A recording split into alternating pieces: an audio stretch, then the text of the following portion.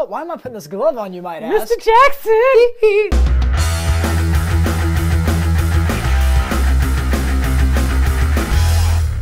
Hey, this is Nathan. And I'm Doug. And this is BudK By Request, the show for you, by you. It is all about your whatever you're asking. And we had so many comments last week.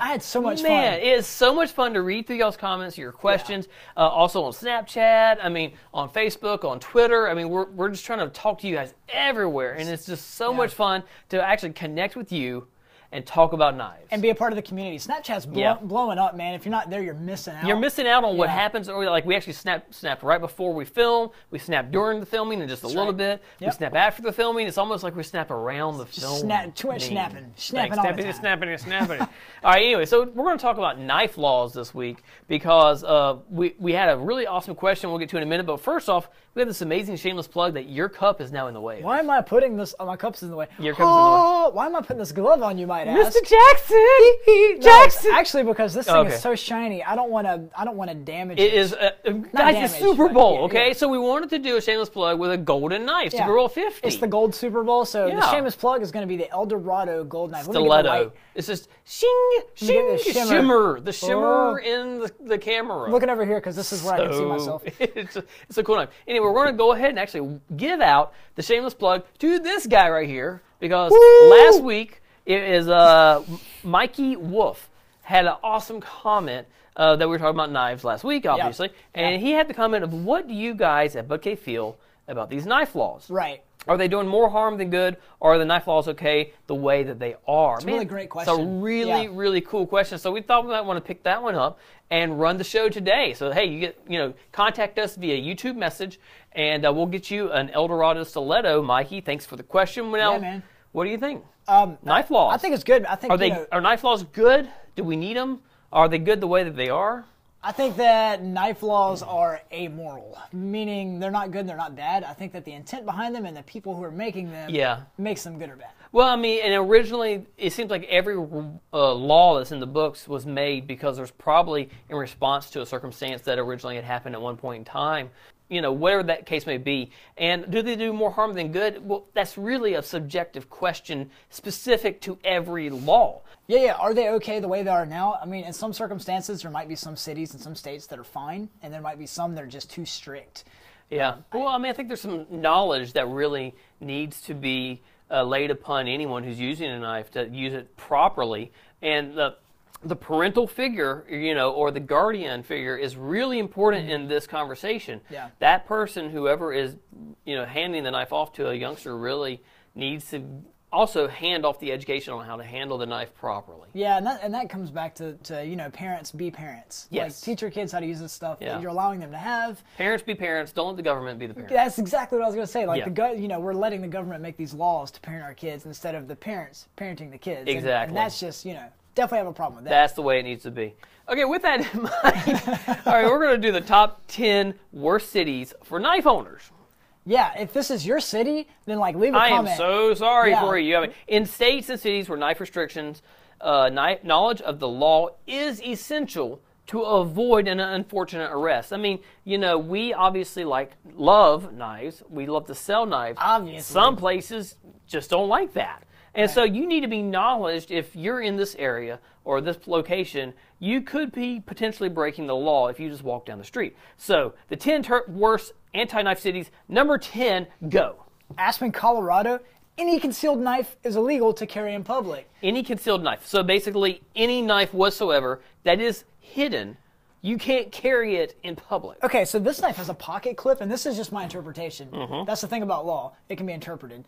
But this, if I was carrying it with this pocket clip showing, I don't think that's concealed. But they make pocket knives like a trapper or something that wouldn't necessarily have a pocket clip. And if you just drop it in your pocket, you go from... all of a sudden, it's legal to illegal. Exactly. It's ridiculous. Okay, number 9, which is crazy, in Texas, Corpus Christi. Of all places, yeah. It's illegal to carry any fixed blade knife or a folder with a blade longer than 3 inches, except when actually in use on the job. What? Yeah, in use on the job. So that means that you could actually have a 3-inch or longer blade, but if you're going to work... if you're in your car on the way to work. On the way to work, that's illegal. But when you're actually at work in use, then it's only legal. So it's like these laws are getting, they're just a little ridiculous. If you buy a knife and have it mailed to your workplace, you're safe. Yes. yeah, only at the workplace. Right. All right, number 8, Chicago, Illinois. Yeah, 2.5-inch blade, concealed carry limit, 2-inch blade limit for 18 and under,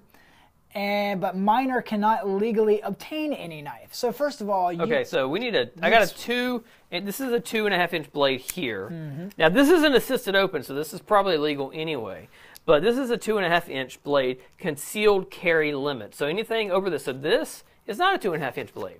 You cannot conceal carry this. No, this is like 2.5 inches. No, that's the bigger one. The little one here is 2.5 inches. Which, there's 2 there. That's a 2 set. Did you? Oh, it's magic. Yeah. So this one is okay. Yeah. Well, the fact that it's assisted open is not. But that's a whole other thing. This is just for visual reference. That's a 2.5-inch blade there. Yeah. And that's okay. 2-inch blade limit for 18 and under. So if you're 18 and under, you can't have these at all. This is too long. And if you're actually pass me that boot knife right there. Here's a boot knife. Yeah. That's a fixed blade. That's 2.5 inches. Yeah. Can't have it. Well, concealed you can. Is the thing. 2.5-inch blade concealed carry limit. Oh, so you can't go over this. This is the biggest knife that you can have. 18 and under. If you're 18 yeah, 18 and under, you can't have this. Forget about it. But over what? This is the biggest you can have for a knife in Chicago. That's insane. Okay, so Cleveland, Ohio reaches number 7. Tell me about it. It's a 2.5-inch blade carry limit. Registration of any sale or gift of a longer bladed knife. So if you win the Shameless Plug here, you would actually have to register this if you lived in Cleveland and Ohio. It's because if somebody gets like assaulted, they'd want to be able to trace it back. Maybe. Oh my word! I don't. I just think it's ridiculous. How do you register it? It doesn't have a serial number. You just touched it without your gloves. I did. Ah! It's got fingerprints on it. No. It's so glossy. It's amazing. All is lost. But yeah, okay. So this doesn't have a serial number. How do you register it? No idea. I mean, what do? They just say. How is it any different? Yeah, I mean, gold folding knife.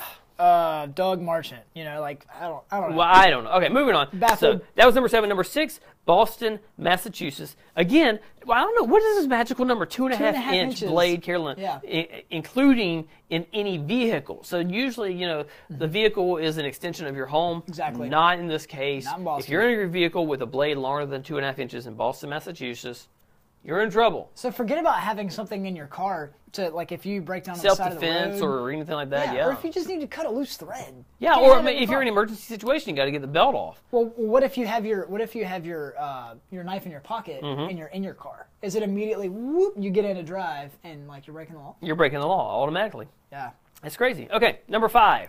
Rocky. Wait, before we do that, Snapchat time. We got to do a Snapchat here real quick, guys, because we're doing this now. So if you are on Snapchat, hey guys, we are filming right now. Hello to the filmers. So we're checking out and filming the next vlog. This isn't a vlog. This is a by request.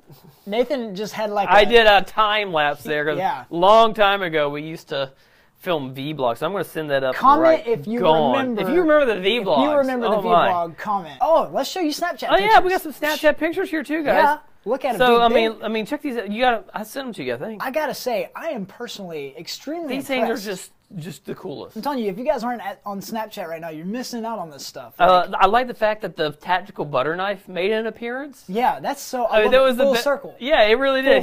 He watched the video, won the tactical butter knife, and then watched our show. And then Snapchatted the tactical butter knife. I mean, it's great to see that again. We worked really hard hand making that thing, and I'm happy to see that it's still so fun to see that again. Still living, man. Yeah, I mean, these are just some great places, some great EDC of the days.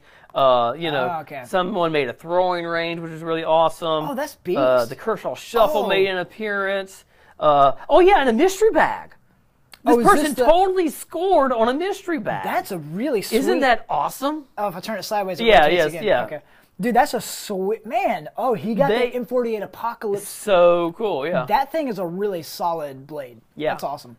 So anyway, guys, Snapchat us your shots if you want to see them on the show. The opportunity to probably do that and, have a little bit of fun here. Yeah, have some fun with us on Snapchat for sure. Yeah.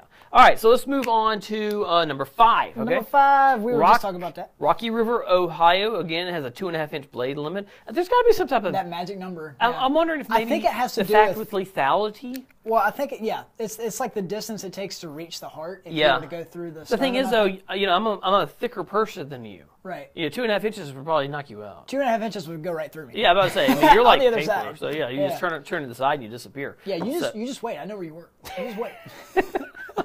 I'm scared. No. Okay, what's number 4? San Antonio again. Texas comes up again. Yeah, I know. Which Texas is like freedom state. You know, like I got my freedom cup, and it would be perfect in my freedom Locked state. and loaded. Like we love Texas, but there are 2 cities. All locking blade pocket knives are illegal to carry except on the job again. All locking blade pocket knives. So basically, Shameless Plug's illegal. Shameless Plug. This locks into place. This is illegal. The knife that I carry.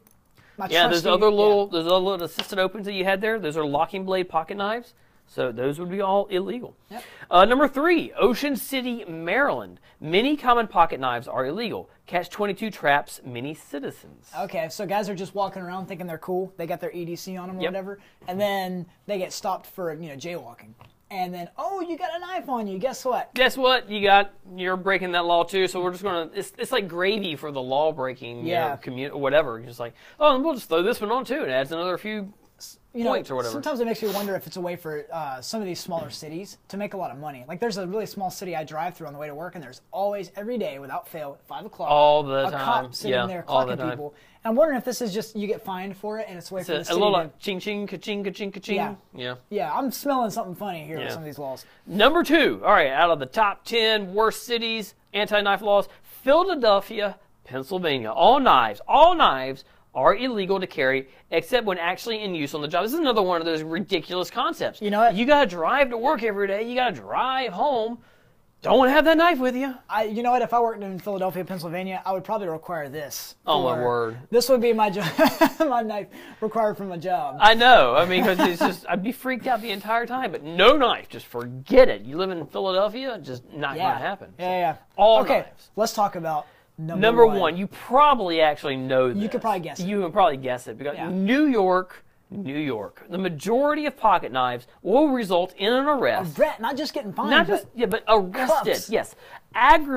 Aggressive prosecution of knife owners. Over 60,000 to date. That's crazy, man. Yeah. That's crazy. I mean, the fact that like 90% of pocket knives out there could not actually work in New York. Right. Because New York's laws are so aggressive. But not only that, but the police officers, they have a lot of weight on their side to be subjective on how the laws are actually worded. So if they just don't like the way you're looking at them, I mean, they can throw in 3 or 4 more knife breaking rules. I mean, not only that, okay, here's the craziest part.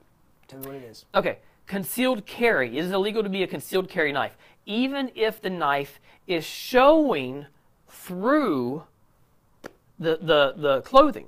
Really? So it's still considered concealed? Yeah, like if you can actually see the imprint of the knife through your pocket. If it's printing. If you're printing, that's what it is. If you're printing, then then basically that's still illegal. You're asking for trouble at that point because then they know you got something and it's concealed and they're going to go after you. It's so ridiculous. Yeah.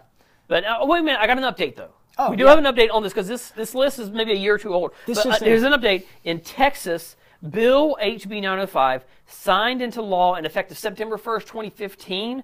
It repeals the local laws we just talked about. The more restrictive than like the local laws that are more restrictive than state law. Thrown out the window. So Corpus Christi and San Antonio. Hey, thumbs up on that, guys. Digital high five. That's what we're talking about. So, I mean, those are the worst top 10 cities. I guess top 8. Top 8. Yay for Texas there. And, you know, I would love to know what the conversation is on your part. If you have a knife law in your area, which you just think is outrageous. That's what I was going to say. Yeah. Leave it in the comments. Leave it in the comments. Snapchat it to us, you know, or something along that line. Right. You know, if you know of a knife law in some other location or something, I'd love to hear what it is. Hey, thank you guys for liking and commenting on this video. Please share it. If you like this content, you want to see more like it, subscribe to our channel. And remember to add us on Snapchat. We've made it super easy.